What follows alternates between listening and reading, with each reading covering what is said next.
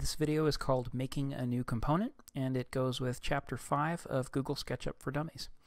Okay, here we are in a model. What I've done is I've modeled up a very simple little building form here, and what it's got is kind of the beginnings of a wraparound porch thing. Actually, let's use the push-pull tool and just kind of pick this guy up a little bit. I like that a little better. Okay, so it's got is kind of a wraparound porch and a little roof that goes all the way around the building like that. And what I want to do is I want to make a column that's going to go all the way around, right? I want to make columns to go all the way around the perimeter of this porch. And since all the columns are going to be the same, and since I might have to change them after I do them, the smart thing to do would be to make those columns components. Kind of like groups, except when I change one of them, they're all going to change. Now, most of the making a component demonstrations you'll see kind of deal with making something off in space, turning it into a component. But a lot of the time you're going to be making components that are actually in situ. They're going to be right on your model. So I thought I'd do an example that was like that, just because I think it's useful for some people. Let's do that. I'm going to get the line tool. This is going to be a square column for now.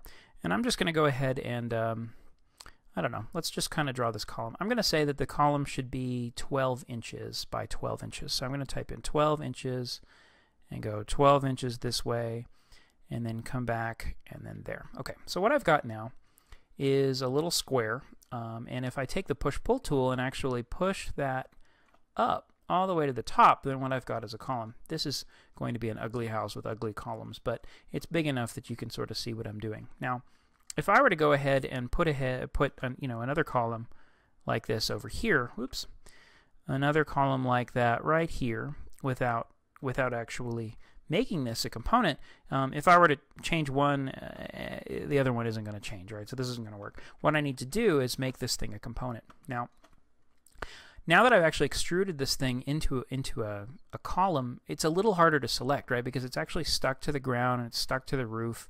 That's no good. If I were to make this little square into a component, and I knew that I wanted it to be a component from the very beginning, what I would actually do is go back a whole step before I had pulled it into a three-dimensional column. Right there when it's a square, that's the perfect time to make it a column. Watch this. I'm going to take my select tool and just select that whole square, just like that. And then I'm going to right-click on it and say Make Component. And what I get is the Make Component or New Component dialog box right here. And it asks me to name that component. I'm going to say that is a square column, just like that. In the description, you know what, honestly, I never ever put a description in for my components. Now, if I had a model with thousands of components or even dozens of components and any of them were very similar, I would probably put a description in here. But since this is the only column in my model, I'm going to kind of just ignore the description box right now. Right here where it says glue to any, I'm just going to leave that at any right now, and I'm going to leave it at cut opening. We're going to talk about these settings later on when we're actually talking about doors and windows and things in a later video later on in Chapter 5. But for now, with this column, I'm just going to leave it on any and cut opening, just like that. I don't have to worry about the set gluing plane box. And most importantly, I'm going to make sure that this replace selection with component checkbox is checked right there. If that's not checked, when I say create, it's not going to turn the stuff that I selected here into a component. So what I need to do is make sure replace selection with component is checked and then say create. And then what I've got is a component.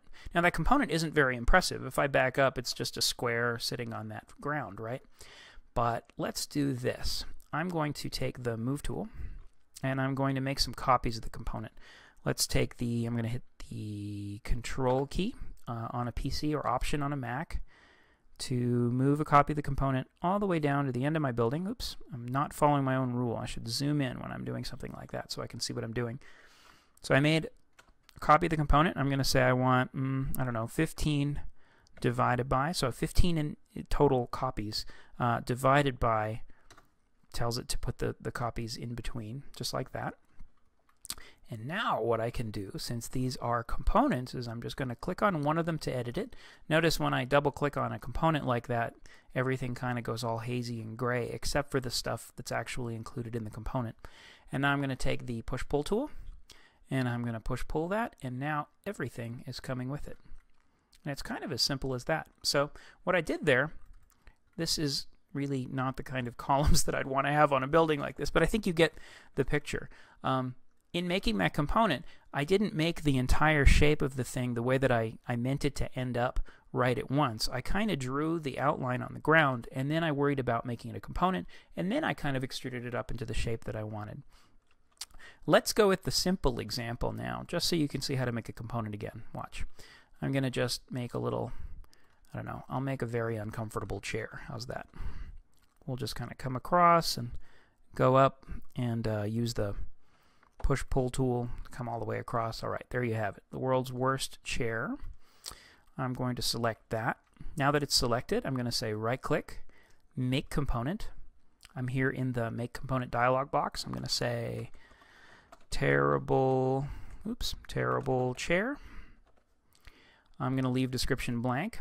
Here it's going to say glue to none, because the chair that I built isn't actually on top of any other geometry. And again, cover this later in the chapter. If this chair had been sitting on the ground, it probably would have said glue to any, but since it's not sitting anywhere, it's going to say none. This always face camera option is going to be for things like two-dimensional trees and people where you never want to be able to get around behind them. But the chair is three-dimensional. I don't want to check that. Again, most importantly, I'm going to make sure that this replace selection with component option is checked, and I'm going to say create. And when I do that, I get a component that is my chair. And if I want to prove that it's a component, I'll just make a copy of it over here and then double-click to edit one instance. And when I do that, let's just kind of do this and then push-pull this through. There we go. And when I double-click to exit that component instance, you'll see that both component instances actually updated. Cool. Let's go to the Components dialog box. There it is. And if I hit this In Model Library right there, notice how nothing's popping up. It's not saying I have any components in my model. But if I right-click, not right-click, just click on that and then say Refresh, it'll show me the two components that I have in my model. One of them is the column. It's showing me a top view right there. And one of them is the chair. And I can drag copies in from the component dialog box just like that. Okay, that is the end of this video, which is making your own components for Chapter 5 of Google SketchUp for Dummies.